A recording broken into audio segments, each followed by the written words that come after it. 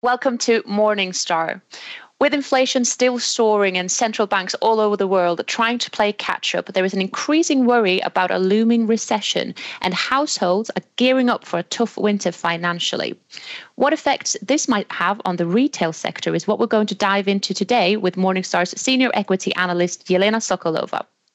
Yelena, entering a new economic climate where people have less money left over to spend, in combination with increasing operational costs for companies, how well prepared do you think that the retail sector is for this new reality?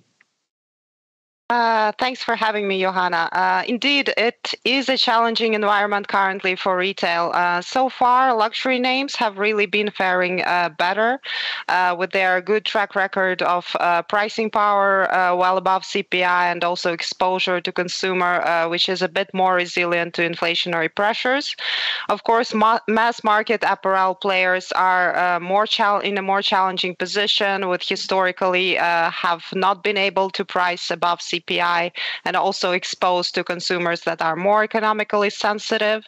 Then finally, online players are really also facing an uphill battle with very challenging comparison base from prior years affected by COVID lockdowns and also escalating transportation costs as well as weakening consumer sentiment.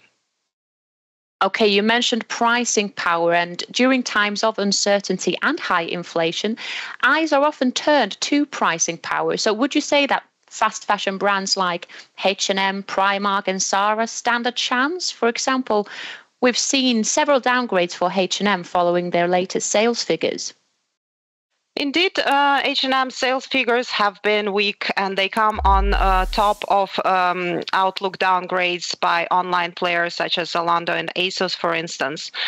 So far, the positive outlier here was really Inditex's Zara, that so far has seen its price actions accepted well by consumers, as sales were continuing to increase at a double-digit pace in the recent quarters, even from a comparison base last year, which was already above pre-COVID levels.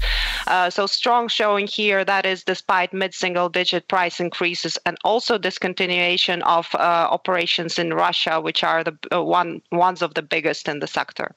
So really strong here. Okay, so are there any other retailers that you think are really standing out right now that might navigate the coming winter pretty well?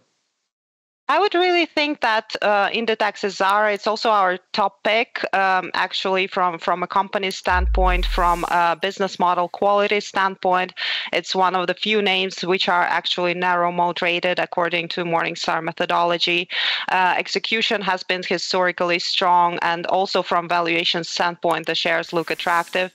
I think it is very well positioned to take market share in current difficult environment in a very fragmented industry, as they have a lot of cash to reinvest counter-cyclically and also still generate plenty of cash to increase shareholder rewards.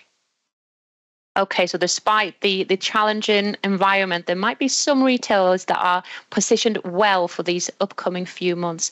Thank you, Yelena, for sharing your thoughts. And until next time, I've been Joanna England for Morningstar.